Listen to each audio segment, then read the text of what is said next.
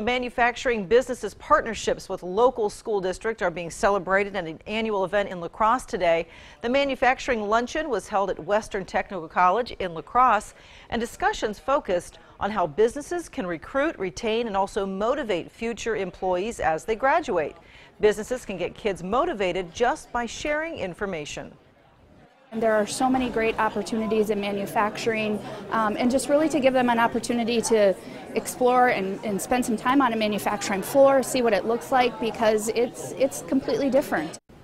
The event was followed by a manufacturing career fair, including manufacturers from around the region. News